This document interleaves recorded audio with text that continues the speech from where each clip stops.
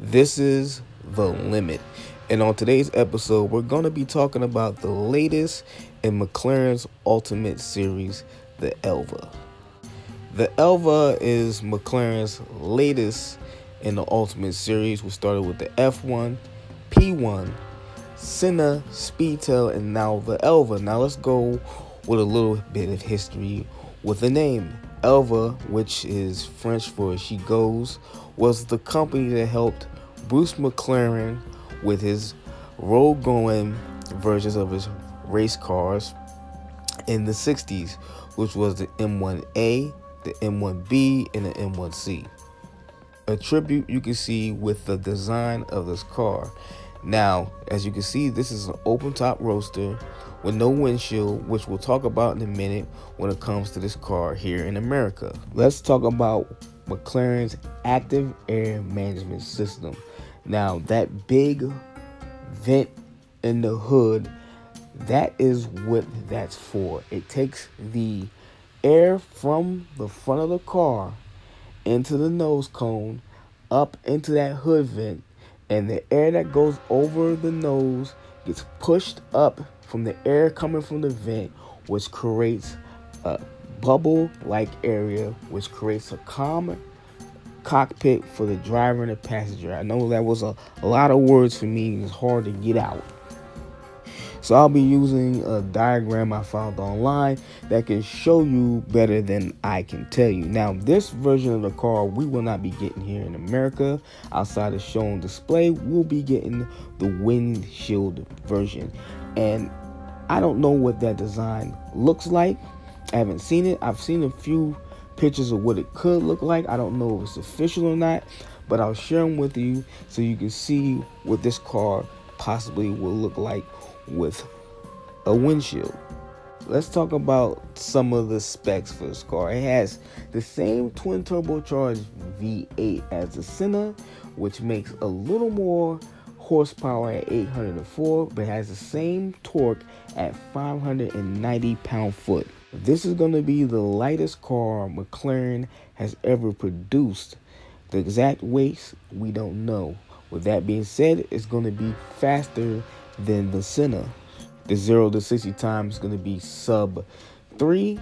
Top speed hasn't been said. Just say it's faster than the Senna and slower than the Speedtail.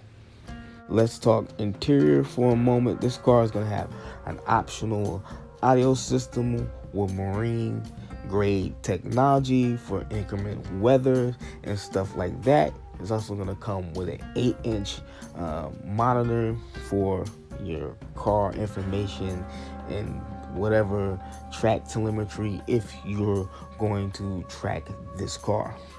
Finally, let's talk about costs. There's only going to be 399 units built at a cost of $1.7 million. Now, that is a whole ton of money, but I'm sure it's nothing for the person looking to drive the most luxurious, craziest cars in the world. So now I want to talk about some of the things I like about this car. I love the overall design without the windshield. If you see the picture that I posted, it looks kind of like a Corvette Stingray with the windshield. Hopefully that's not the actual design.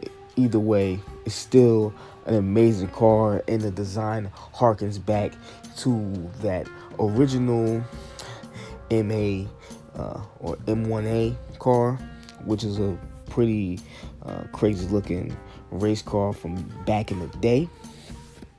And I want to know, when is the Speedtail coming? I know this car is coming in 2020.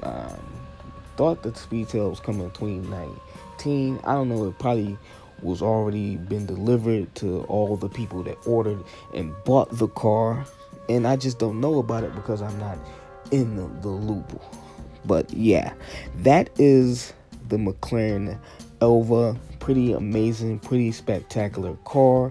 If you want to see what McLaren's got planned cooking in the pot next, stick with me. I might be able to tell you a thing or two. You might want to find some YouTubers that got more plug than I do, because I was gonna make a video about this car before I even knew what the car was called, and luckily for me, McLaren basically spilled all the beans and set this up for me to actually make a video where it was, I actually knew what I was kind of talking about. But I'm yammering on now. So if you like the video, you know what to do. Like the video. If you dislike it, dislike it. If you want to see what I got planned next, come see what I got planned next. I'll catch you next time here on The Limit.